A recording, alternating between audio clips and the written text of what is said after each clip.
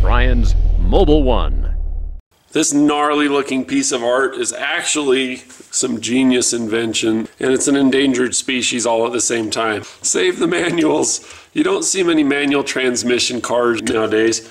They say that manual transmission is like an anti-theft device because millennials don't know how to drive it. This should be of interest to folks. This is actually a clutch in almost all of its entirety. The only thing that's missing is the part that pushes on here, which would be the slave cylinder and master cylinder.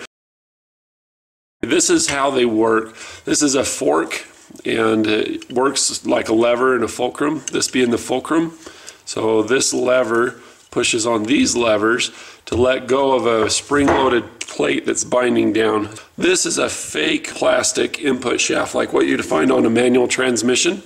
And inside at the back end of that, it fits into a little bearing. That bearing is a pilot bearing. There's the end of the little, this is called a pilot tool. It basically helps get the input shaft resting in a little nestled thing in the crankshaft on the back of an engine. Crankshaft turns the flywheel. The flywheel is where the teeth are. This is actually teeth that engage with the starter to turn the crankshaft to get the engine started. The clutch itself, the part that wears out typically is either going to be the throwout bearing. You can see that this moves a little bit. This is all going to become pretty clear here in a minute. This has to push down on these levers, but these levers are turning upwards of 800,000 RPM at idle to 7,000 RPM when it's really revved up. When we flip this up, we can see the Oreo cookie effect. So there's that little bearing that goes in the end of the crankshaft that the pilot tool goes into. This is the pilot bearing. You can see this is the clutch disc. It's kind of like a brake pad, you know, like what you'd find on a car, only it just faces both ways. And instead of having a caliper or something, this is what does all the squeezing. This is a spring here. There's 3 little strips of metal that are causing the inner part, this plate, to push down. If you squeeze, probably not strong enough by hand, but if you squeeze this on there either by tightening the bolts that attach it,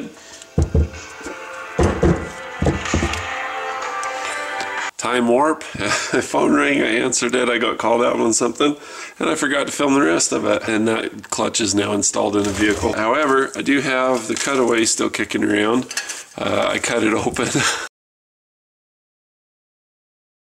I'm going to show you all the things that can fail in a clutch and things that you should address, one of which is a rear mainsail. While you're in there, while you have the flywheel off, it's a good idea to replace it. The way to tell a bad one is they just get stiff.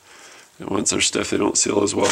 Bearing, it's really dry. You can hear the balls just rattling in there. The clutch fork failed. Everything failed on this at the same time. The fulcrum also, it's got a lot of wear on it. Back to how it works though. Here's the flywheel. You notice it's the flywheel because of the teeth. Like I said, the starter engages with that. On a manual transmission, you'll have a flywheel like this one, and on an automatic transmission, you will have a flex plate, is what they call it. It's skinnier, but you see the bolt pattern that you have here. This is for a Toyota 4Runner 1994, and this is for a 2008 Subaru Legacy Outback. But you see it's a similar bolt pattern. I think the count's the same. This is 8 pattern, and this also is 8. You'll notice that this has different bolt holes so that you can put on the pressure plate. This has just 4 bolt holes. Some will have 3, some will have 5 to bolt on a torque converter. You'll see the little circle wear marks here. You usually get to this through the starter opening. The torque converter will actually have the ring gear on it. You can actually take these on and off by heating them. The way that they do it is it's not actually welded. You can see the little crack right there. You heat this up with a torch and you can pop it off, and then you heat it to put it back onto the next one. They're just a fit by expansion and contraction being hot or not. The reason why this one doesn't have to weigh as much is because the torque converter is hefty. It weighs a lot on its own, so you don't have to worry about that. This is the disc. This is normally the part that fails. Usually if you have a good disc, see, and this one's failed, you see where the lines are going here and it's getting close to the rivets. This isn't too bad, but it does also have a little bit of a lip here. You can see just like a brake rotor will get. It says brake pad material on both sides. It's got springs that help to absorb some of the shock so that you don't stall the vehicle. But what can happen is if these get too skinny, then the clamping force that comes from the springs and everything that are on the pressure plate bolted onto the flywheel, it can't squeeze the disc well enough and it'll slip. And what that looks like, or what that feels like from the driver's seat, is when you rev it up, the RPMs go up, but it doesn't move. You watch your speedometer just kind of going slow and the RPMs are high and the clutch is out and you're just like, go. So that's what a worn out clutch disc looks like.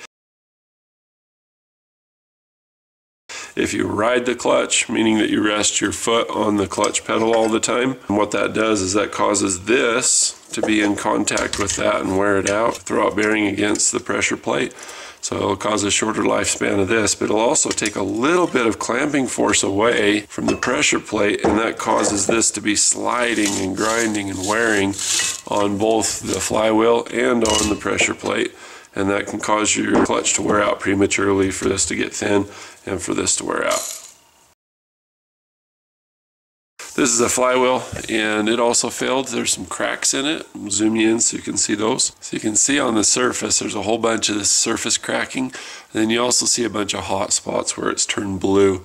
You'll see the same thing on the bottom side of the pressure plate. So I take the pressure plate in, you can see these hot spots. These cause for an uneven surface, or it's not smooth, it's not consistent anymore. And that leads us to the throwout bearing. The throwout bearing on this was actually pretty dry too. So you can kind of see and hear what's the problem with this. And again, this just works on the fingers of the clutch pressure plate. So the pressure plate holds the disc down and it uses a spring force to maintain contact. These are those springs that I was showing you earlier. It's got 3 layers of spring steels on it. It just basically pushes down. When you push down on this, and you see how tore up these teeth got because the throwout bearing was so dry. I think this actually seized up and then freed up again. When you push these down, it raises up on that like that. And when that happens, instead of being locked on there, see how this little alignment thing goes? You got 2 bolts that go in there. So when you push down on that, instead of being crushed in the middle, like you see here, it lets up off of it. Then this can turn freely. It's just because of the cutting, it's rough and it's just not.